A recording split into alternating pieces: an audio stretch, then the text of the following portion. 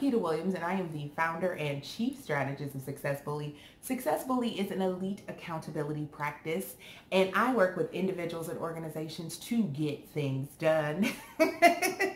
Thank you for joining me for the Daily Butt Kicking.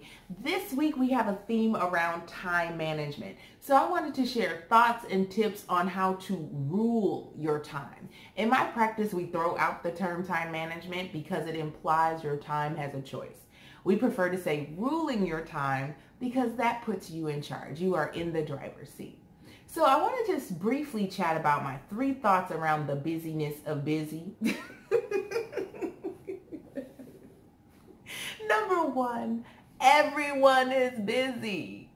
So no one is. Does that make sense? If you're over the age of 15, you're busy. But the reality is that's an excuse. If it's important to you, you will prioritize it. You'll wake up 30 minutes earlier. You'll stay up 30 minutes later. You will organize your day to get it done. So it's less of an excuse and more of a prioritization issue.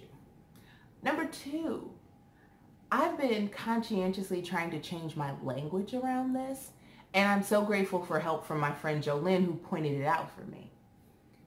Rather than saying you're so busy or I'm so busy or I'm just really busy right now, we shifted the language to I'm rich and productive.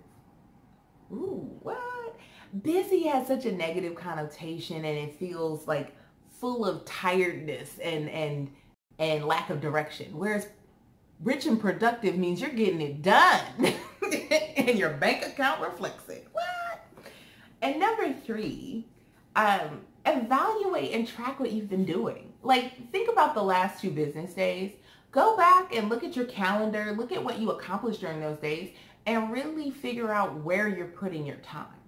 If you don't know what you've been doing or you haven't been keeping track of it, you have no idea what the time sucks are. So it's harder to course correct. So I would encourage you to just do a quick evaluation of the last couple days.